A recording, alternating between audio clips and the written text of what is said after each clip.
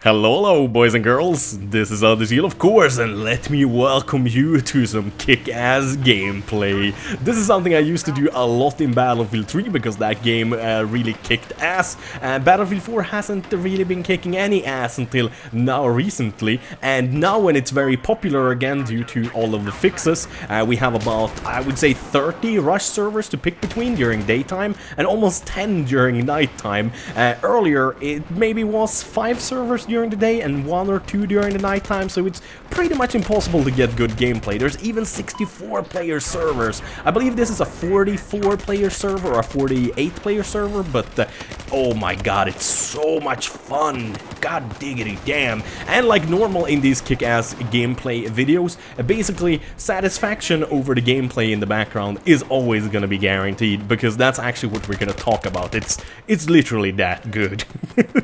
So I'm using the M416, very good try-hard weapon, especially in the configuration I have it here. I have it with a compensator. I have the normal red dot sight because I think it's superior, especially for the tap firing I personally do. I feel like I got the best recoil management with it, and then I have an angled foregrip for extra stability when it comes to the fully automatic fire, and I'm rocking the shorty 12 gauge, basically a super shorty shotgun, as my sidearm instead of a normal pistol, because hell, if you have a full choke on this thing and a nice sight, you can get so many kills with this. Even at the range you can kill people with like 2 or 3 shots only, so quite a nice sidearm to use. And oh, look at that, trying to go over me. Oh hell no, Jose, that ain't happening. So we're on Parasail Storm here, so obviously it's important to push, and especially since it's a lot of people on both sides, basically 20 plus instead of normal max 16. Since we are playing on a bigger server than normal, I ran out of ammo because I've been killing so much, so I decided to pick up this random engineer's kit, and he actually has a really nice kit. He has the Scara H SV with what is it, 2 times IR sight, I believe it is, that kind of gives you what is it? It is not night vision, but it is heat vision. Like you can see warm things like tanks and people and weapons and those kinds of things, and grenades. Pretty goddamn awesome, actually. I'm kind of surprised I haven't played with that earlier or anything, because I remember liking those kinds of loadouts in Battlefield 3 actually, so I don't know why I haven't used it much, but I haven't been super amused, or I haven't really liked like the SKS and those kinds of things. The SKS is actually really nice, but the other semi-automatic sniper rifles, they're a little bit too slow at firing, so they're kind of weak at close range. I mean, obviously they're made for long range and medium range, not short range, but I do like to have weapons that you can kind of spam if you absolutely have to, so you don't have to go to your sidearm. But then again, the super short is a very nice sidearm for that. And as you can see, I am just racking up the kills. This is such a nice sight to have on a map like this when there's a lot of green stuff and it's kind of hard to see the enemy towards the background of the map. So literally what I'm doing here is I'm slowly but surely moving up, trying to weed out and clean out as many enemies as possible. As you can see, I'm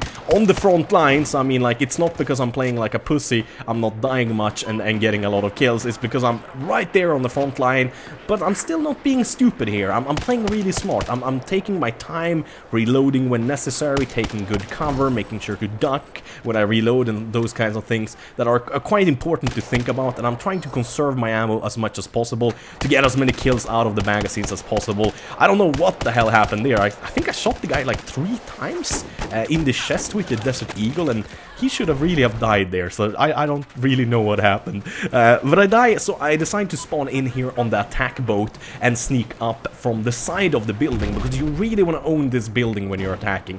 If you manage to even just get the 1st and 2nd floor, and the enemy owns the 3rd and the 4th floor, you can still do a lot better without having the building whatsoever, because first of all, the building provides lots of cover, and especially if you can own the entire building for a couple of minutes before the enemy brings it down or your friendlies brings it down, you can do a lot of good hurting on the enemy, because most of the covers are quite small around here. So if you can make sure to kind of grab the horn by the balls, or the ball by the horns, I mean, the balls by the horns, what the fuck?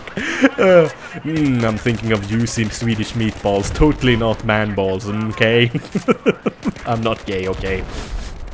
I'm just joking, by the way, just so people know this. If you're gay, that's cool by me, but I'm not gay, just saying.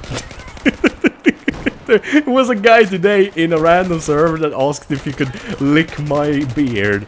And I was like, yeah, dude, I don't know, I think the beard licking, I think I saved that for the women, I said as nicely as possible, and he obviously was trolling, but he offered to cut his dick off so he would count as a female, so he could lick my beard. So yeah, that's kind of weird. So I made it all the way up the building, find this nice sniper kill, and also knife his buddy, pick up his kit because I'm running out of ammo. Sadly it's on, what is an M416A4, so it's semi-automatic, but the sniper gets me. So sadly I have to respawn again, spawn on unfriendly, get one kill straight away. This guy gotta go down as well, and I try to take over the building again. Notice this fucking claymore, and I think like, oh, I should probably be able to nade it. That nade should have taken care of that damn claymore without a problem. And that guy just definitely don't want to die for some reason, I have no clue why. Just kind of chilling here in the stairwell, and again, I'm like, what the hell?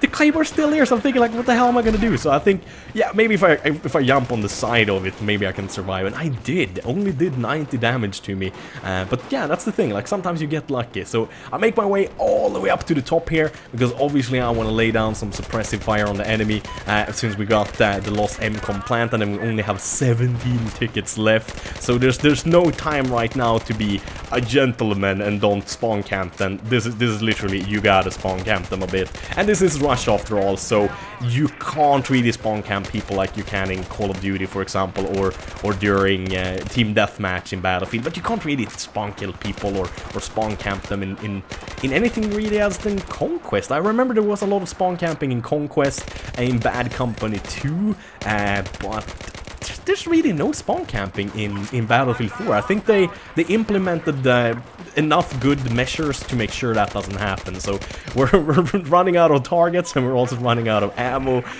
Need ammo again. I've stayed alive way too long, and I killed way too many people. So ammo is literally my #1 concern at the moment. I'm like, oh, I need a medic, I need ammo, I need a medic, I need ammo, I need a ride. I'm clicking the wrong goddamn button like a ton of time.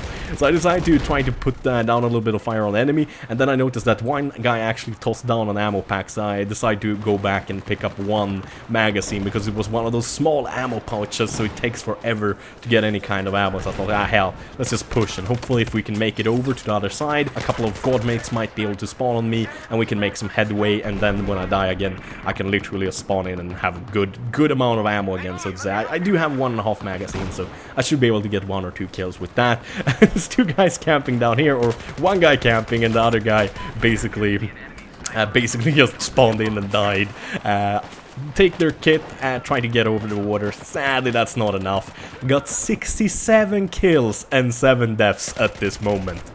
Oh, me gusta, me gusta. Go for a quick revive on our sniper. I'm again the first one to actually move over anything. I'm like so surprised that the friendlies don't actually push more than they're doing. And I decided to, I'm just gonna chill here, trying to take some pot shots on this guy over here, so he doesn't end up sniping me from the damn other island in the back of the head. That's like, it's the worst thing. Like when people manage to get around you, it just simply sucks. And that's where my luck ends again. But luckily enough, friendlies and squad mates have managed to get over here now, thanks to me being there, so you could spawn on me and that kind of stuff. So I could actually spawn on them and start doing some work again, and just cleaning the enemy up.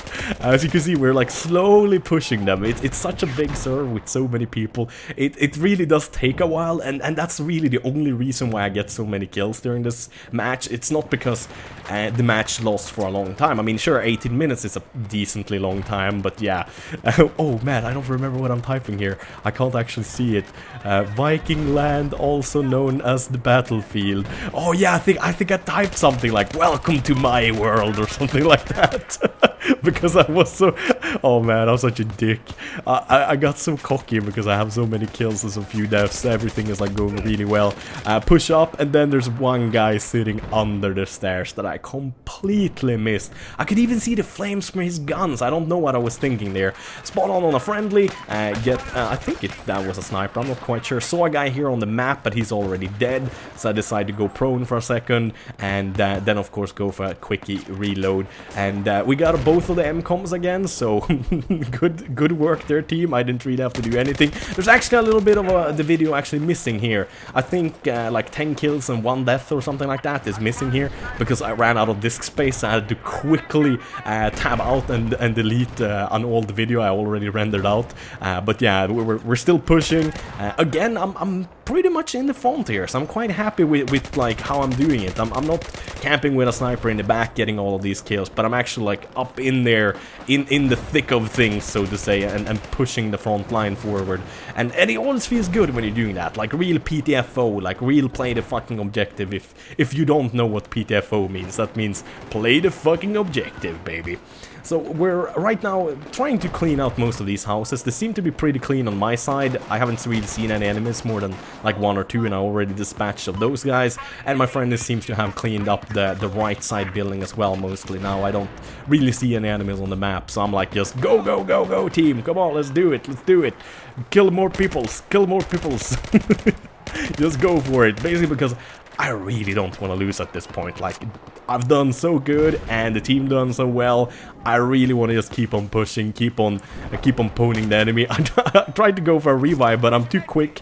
I hit the button and the shoot button quicker than the guy actually can take out the defibrillator. So I end up just shooting him a little bit.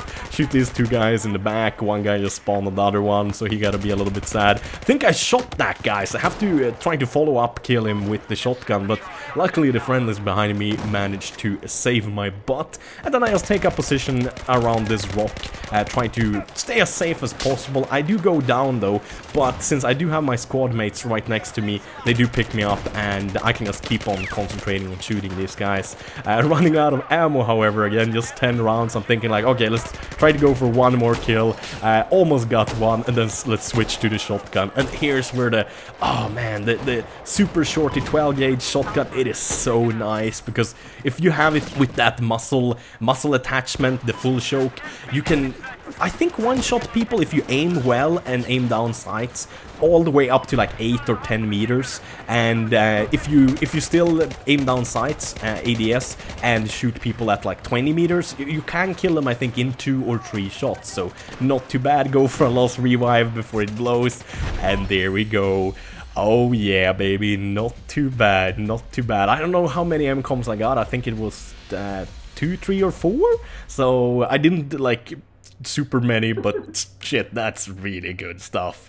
And we got 92 kills and I believe 7 deaths and a shit ton of things to go with it. Oh yeah, baby, this is the kind of stuff I'm talking about. And since there are a lot more Rush servers now, I might be able to do some more kick-ass gameplay as usual. Let me know if you enjoyed the video, and but please tell me also, do you want me to talk about the gameplay and the decisions I do in these kick-ass gameplays, or do you want me to talk about something else, like a normal commentary? 92 kills and 12 deaths at 15,000 points. I'm happy with that. Anyways, as usual, thank you guys for watching. Have a wonderful day. Bye bye.